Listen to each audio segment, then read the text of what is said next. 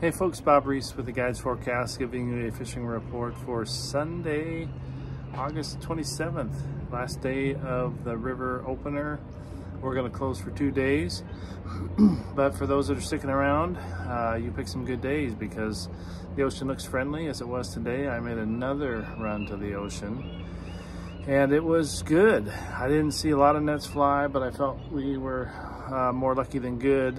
Had a phenomenal strike to land ratio today. The first 10 bites we got, we landed and harvested 9 of those 10 bites. So had a good strike to land ratio working in our favor. We didn't have any problem getting our 14 fish.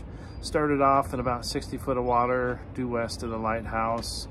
And it was, it was good fishing for quite a while. I started actually at the tip of the North Jetty and did a short troll to no avail just for about 20 or 25 minutes, and then bumped out to 60 foot in front of the lighthouse, and we finished up with a call from my friend Chad Niedermeyer.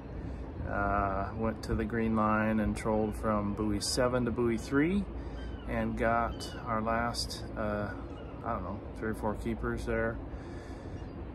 Ended with a double on Chinook close to buoy 3, and they were biting the spinnerbaits again. The stern rods were the most active at 40 on the line counters with 12 ounces of lead, so that's not commonly the case. The bow rods are often pretty busy, but they weren't so much today. That metallic pink spinfish was getting some action. The blue silver metallic spinfish was getting no love. Changed it out to a Mexican hat spinner chunk rig, and it's still got no love. So we had bow rod issues today. The river fished really good today.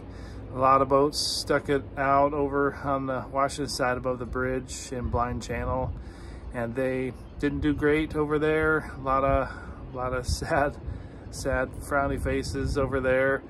And the folks that stuck to the Oregon side, as we've oftentimes mentioned in our webinars, soft tide exchanges produce good results in the anchorage and at Tongue Point, and those folks that fished in those 2 areas on the Oregon side did very well today. So still had to sort through wild ones to find the hatchery fish. Seems to be a stronger component of brights in the recent couple of days. Tulies are phasing out, and so good fishing. It'll be shut down for the next 2 days, but when it opens again come Wednesday, ought to be good.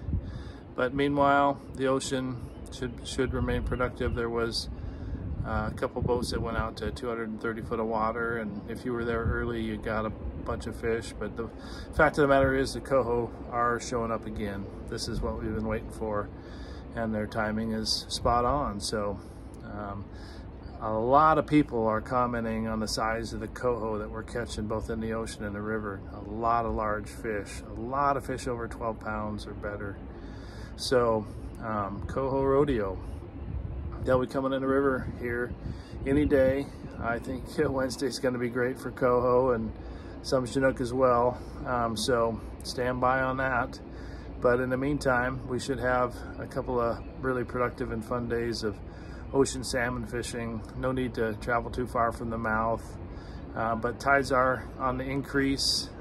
So, that might make the channel fishing on the green line and the red line a little more challenging in the coming days. But, that north side, and some folks are catching fish to the south too by buoy 2 and the CR. So here in this has been a long time coming. We've waited a long time for these coho. There's been a gross absence of them, but they clearly found some productive feed in a different location, and God bless them for it. So thankfully we had Chinook to catch in the near shore, and there's gonna be, better bump up those leaders to 50-pound tests, because gonna be a large bunch of big coho come in. So we'll report more on ocean fishing next couple days.